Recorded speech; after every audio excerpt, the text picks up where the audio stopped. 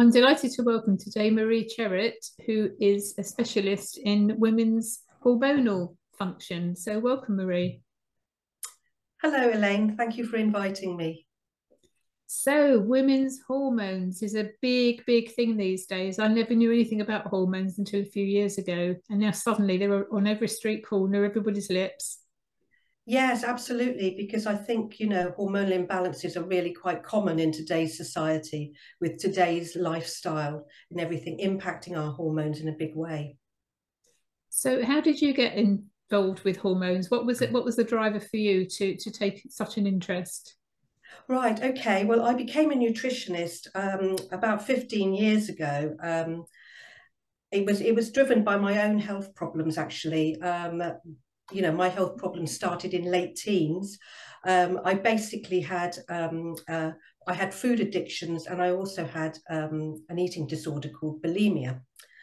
And that started in my late teens, and I was very, very unhealthy because I was addicted to junk food. I was addicted to everything that I shouldn't be eating.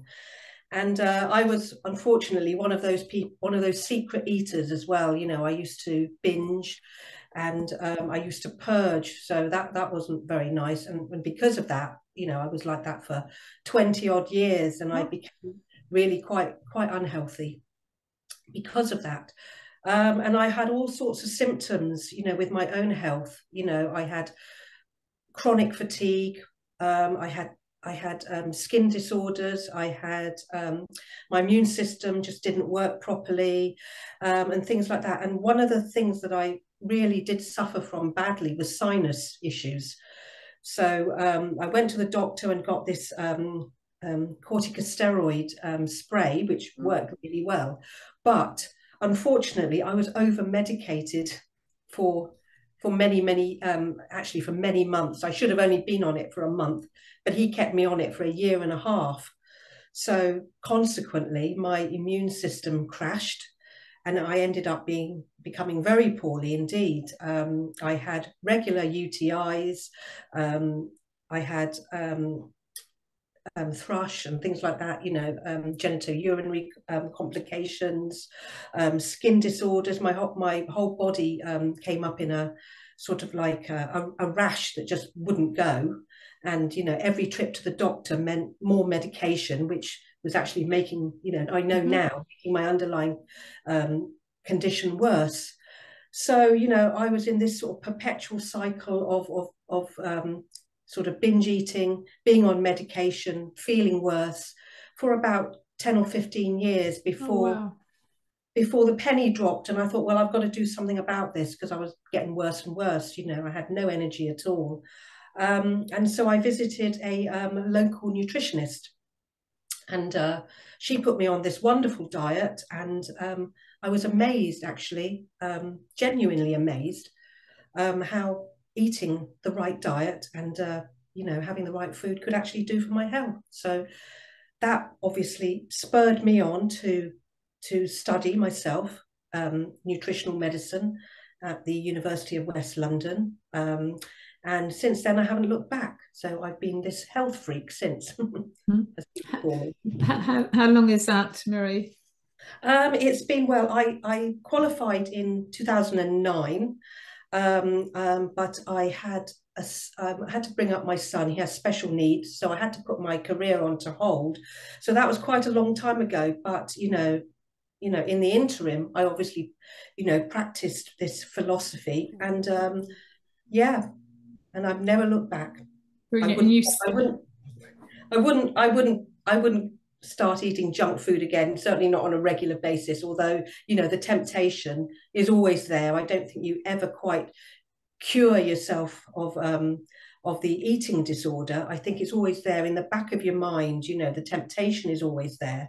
But knowing now what I know, I try and keep myself on the straight and narrow. So yeah, absolutely, absolutely. It's about balance, isn't it? At the end of the day, we can't all be saints. And my take on it is, if 80% of the time we're good, and the other 20% we're not so good, as long as it's no more than 20%, and even then I'm probably more 90-10 in my own life. yes, But yes, that's quite absolutely. too brutal for some people. The over medication is interesting. I get this all the time. clients come to see me normally where they've been to the doctors, they feel dreadful.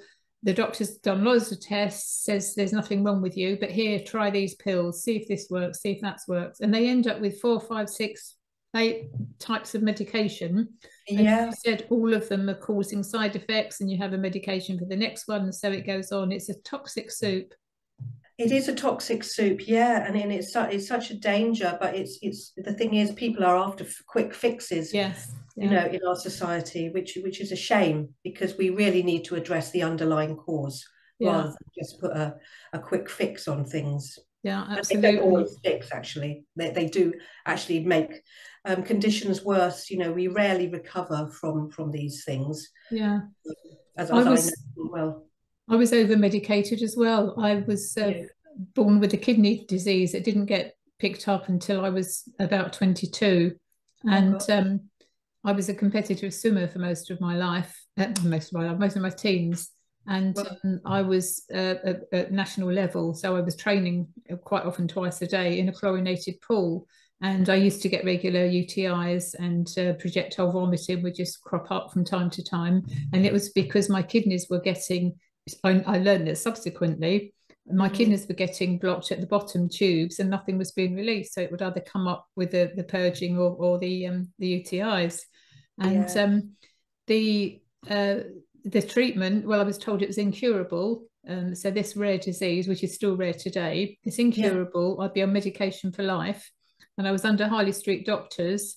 I would get checked every 6 months. Yes, carry on taking the tablets. And I was on a 3-week rotating cycle of antibiotics for 23 years. Oh my goodness. And that in itself wouldn't be good for your kidneys at all, would it? No. Oh, that's horrific. So in my 40s, I woke up to natural health and wellbeing through a chiropractor and a nutritionist. And I've never looked back since. I'm in my mid-60s now. So I'm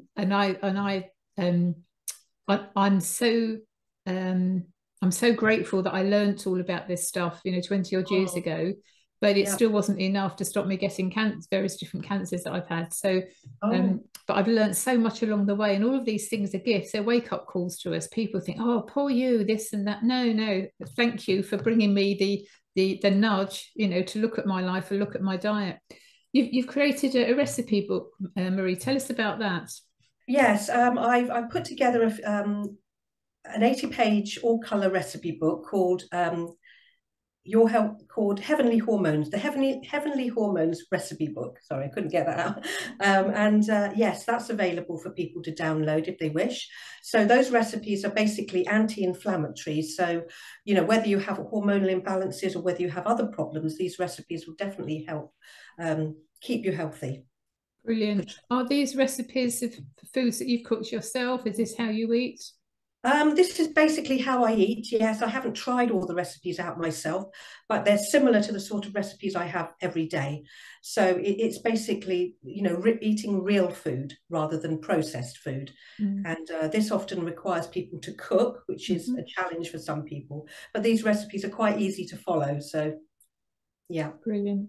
I tend to not to follow recipes. I'll follow the general gist, but I don't weigh anything. I don't measure anything usually, and I'll just go by intuition. And things normally work out okay, but there's ways to recover if things aren't quite right.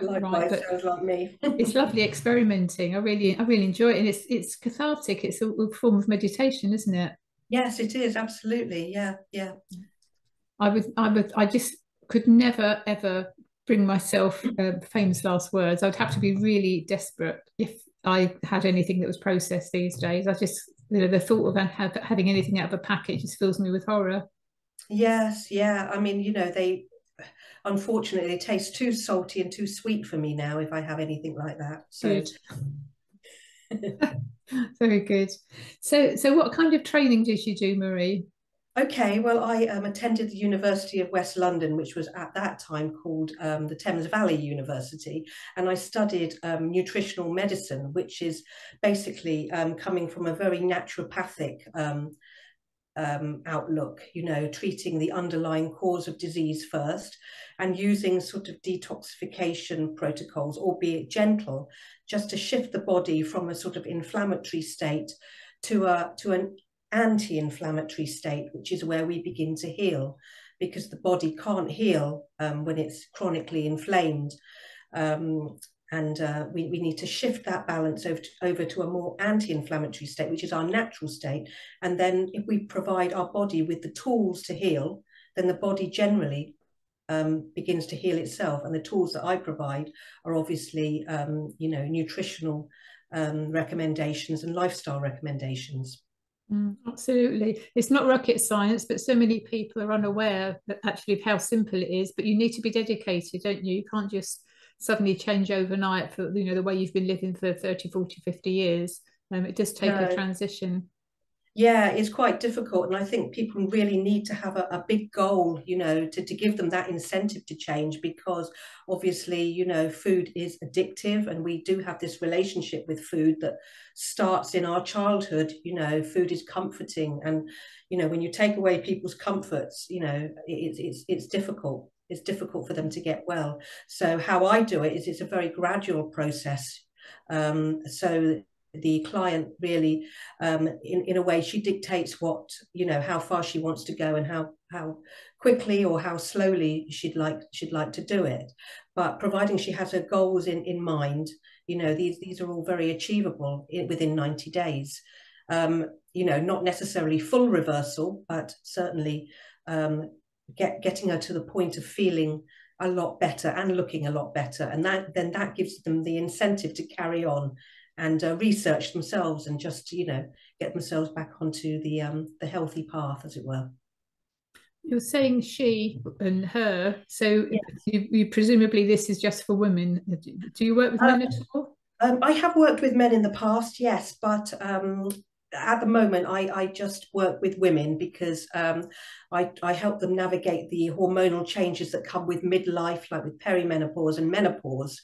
And I help them understand that, even though their symptoms are quite common, many women actually go through midlife with so many symptoms. But, I want to impart the message that this isn't necessarily either normal or inevitable. And we can certainly help mitigate the horrible symptoms that they might otherwise have to endure. And I know they're not very nice. Yeah. Although I didn't have any myself, and I think the only symptom I had when I went through my own menopause was a little bit of brain fog and the word finding issues. So I'm thinking, what's that word? What's that word? And so if you see me sort of thinking, something on the tip of my tongue, it's that. Yeah, I was very fortunate. I didn't have any problems. My mum didn't have any problems that I'm aware of. And I've interviewed quite a lot of people who help with the menopause. There you go. There's a slip up. It should be menopause, not menopause. Menopause sounds good. Yeah, just having a happy menopause. Yeah, menopause. I'm going to write that down actually, because I might quote myself again. Menopause. So lots of people that I've interviewed who help specifically with the menopause. We all agree on the fact that when you're going into the menopausal period, so sort of midlife, which can for some people can be as early as late 20s, but typically I think it's 40s, isn't it, that people would tend to be going towards this period. Yes. Although the hormonal changes tend to start around age 35, with the slow decline in estrogen and the more rapid decline in progesterone. And so it's the imbalance of these hormones. And many women, as they head into perimenopause, are actually estrogen dominant. And what that basically means is their estrogen can either be of a normal level or even low, but in comparison to progesterone and in balance to progesterone, it's quite high, and so they are estrogen dominant, and this can actually bring with it its own symptoms of hormonal imbalance, which are quite uncomfortable. And not many women realize that this term estrogen dominance, which I think is fueled by our lifestyle, our diet, and the environmental toxins that we have to deal with on a daily basis as well. Absolutely. I remember reading a book some years ago written by Chris Wollens. He runs Cancer Active, or he did. He founded canceractive.com, so specifically for people with cancer support. But there's a book, I can't remember the word, but the official title, but it's all about estrogen and how there's so much estrogen hidden in our food, and when we're having the fast foods, the processed foods, and so on, we're just necking it down the whole time, and we're getting ourselves out of balance even more, aren't we? Yes, we are. Yeah, absolutely. And I think that's why I also recommend an organic diet where possible. I know it's not always possible, but so many of our vegetables and fruits nowadays are sprayed with insecticides and pesticides and what have you, and they're in themselves are estrogenic. And basically what that means is they interfere with the body's own estrogen. So they go and park up, as I say, in the receptor sites for our own estrogen, so blocking our own estrogen to be able to work properly. And so, this can really cause real significant problems for women. And that's why I advise my clients, to go for organic vegetables where possible, and to eat clean meat if they are meat eaters, not to go for the meat that has hormones and antibiotics injected into them, because again, these are hormone disruptors in the environment, which will really significantly affect their symptoms, make their symptoms worse, and perhaps even contribute to chronic disease down the line. Absolutely. How do, for the benefit of the listeners, how do they know if the stuff's been injected or not? And what sort of meats are you talking about? Yeah, okay. Well, beef, for instance, it's something that's quite often, when someone's a meat eater, beef and pork are quite often injected, and sometimes it's best to go to the local butchers and ask questions, as I do at my local butchers. I always ask, is this meat clean? Is this routinely injected with antibiotics and growth hormones and what have you? And they reply no. So I have to take them on trust there. But certainly organic meat isn't. So, this mass-produced meat that we get, mass-produced, mass-farmed meat is really not very healthy at all. And for that reason, for many other reasons as well, we should only be eating, if we are eating animals at all, eating healthy animals that have led a healthy life and have been on a healthy diet. Try and find one. Yeah, healthy humans, healthy animals. There, we're a dying breed, aren't we? Yes, absolutely. So I guide my clients not to have red meat, particularly if they've got cancer or in recovery from cancer. Yes. And definitely not pork, because of all the nasty parasites and things that remain in pork, which I believe is why Jewish people don't have pork, because it's dirty. Yes, yeah. I mean, pork is really, it's a very inflammatory meat. I do advise my clients to stay off pork, certainly for the first 3 months. I still eat pork myself. I do quite like pork, but I'm very careful with where I source it from. But even after eating it, I do actually find that the few days afterwards, I'm more inflamed. My muscles ache more and my joints ache more. Yeah, I really do feel it. So yeah, it as you say, not a very healthy meat at all. Grass-fed beef, I'm okay with, and I'm okay with recommending that to clients if they are a meat eater. But I certainly wouldn't want to have the grain-fed variety that's, being produced nowadays, because that is very inflammatory. So the goal is to try and get the client from an inflammatory, chronically inflamed state into a more anti-inflammatory picture. So super. I'm quite comfortable with game, so because it's wild, it's roaming free, etc. And assuming that where it's roaming is okay, not covered in because even an organic field can get sprayed on from the local neighbouring farms, can't it? So I've got myself a oxygen generator. What's it called? Just look at the back here. Ozone generator. So the ozone generator. So I wash all of my vegetables in the water. So I put it's for the benefit of the listeners, it's something like you'd have in a fish tank to oxygenate the water to create the bubbles.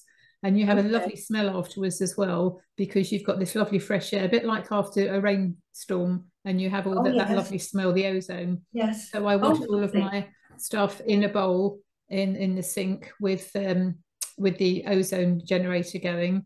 And whether I've got organic or not, it's not very often I don't get organic, but if I can't get organic, you know, I might wash it through twice, you know, to make sure that I've done the best I can. But at the end of the day, we live in the world, excuse me, we live in a world that's full of toxicity all around us, and we just need to be careful, don't we?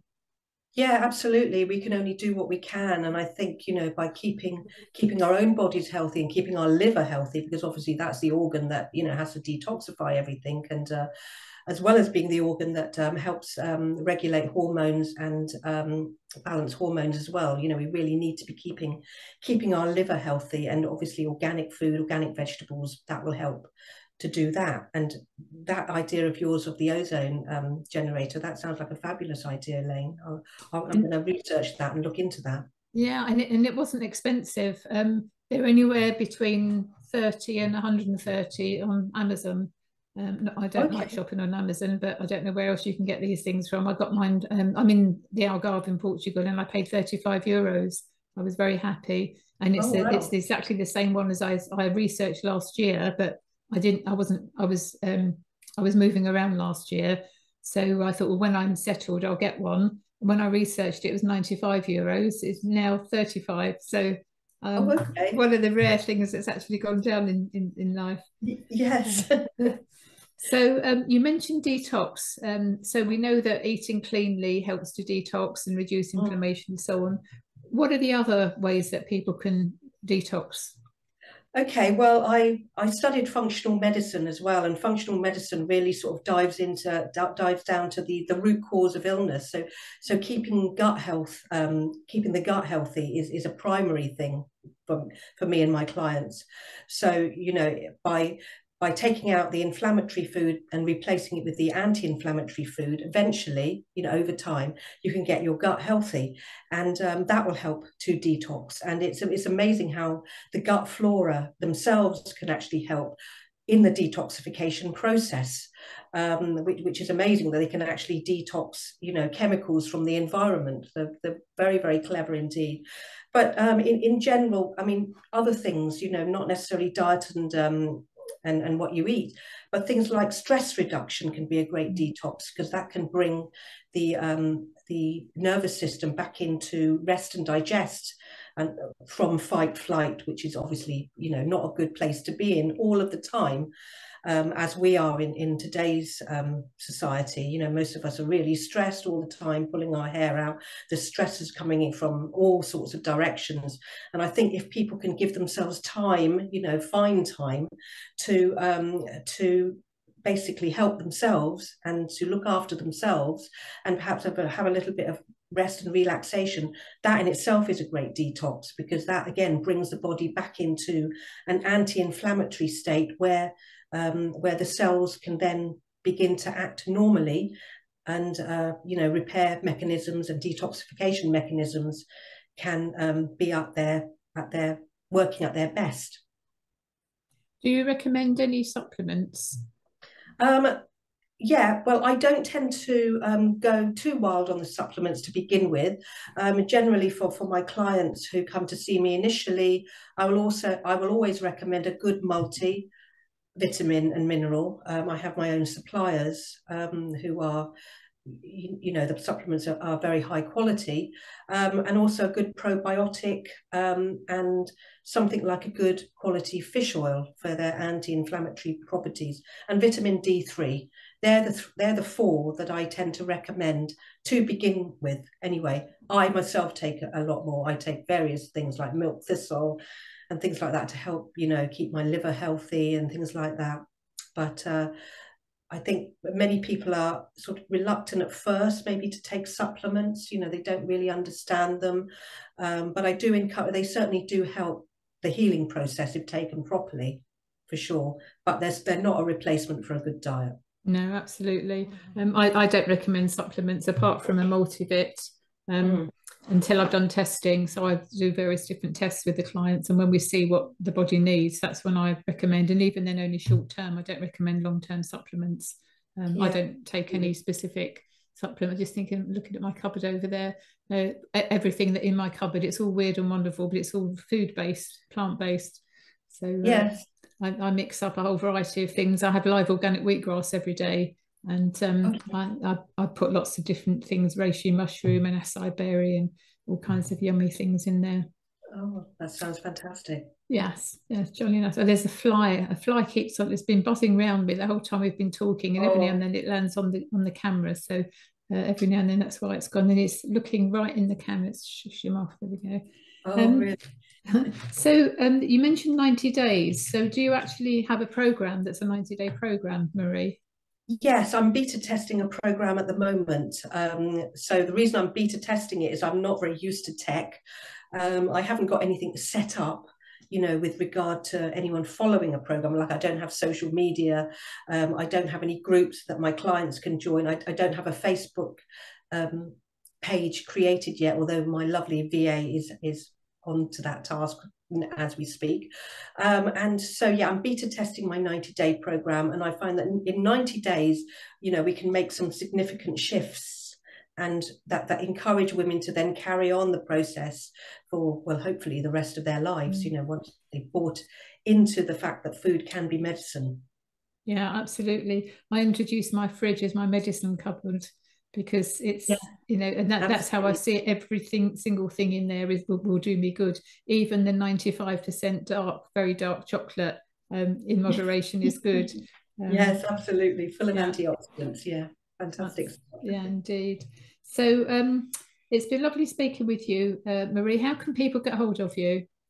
Okay, at the moment, I don't have a website. Again, that's a work in progress, but my email is marie@yourhealthyhormones.com. So if anyone wants to get in touch with me, then that is my email address.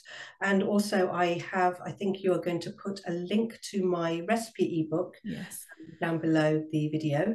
And if anyone wants to download that for free, they're more than welcome. And that can be obtained by emailing you as well, presumably. Yes, that can be. Yes, they can email me for that as well. Yeah. Brilliant. Okay, so it's marie@yourhealthyhormones.com. Yes. Yeah. Marvellous. Fantastic. Well, it's been lovely speaking with you, Marie Cherrett. And I look forward to linking with you when you get yourself on social media. I can't believe you're not on social. I don't know how anybody exists without social media, but I guess you have referrals, do you? Client referrals? Yes, at the moment. And well, it's a work in progress. I intend to be on social media. I realise how important it is. I don't particularly like social media, but I know it's important. So I will be there. Yes, very soon. So watch this space. Okay. But anyone that signs up for the ebook, I will have a newsletter going out to people, if they want it, of course. And I'll notify anyone of my upcoming social media presence, when it happens. Okay, so it's been lovely talking to you as well, Elaine. Thank you for having me. Marvellous. Marie@yourhealthyhormones.com. Thank you so much. Thank you, Elaine.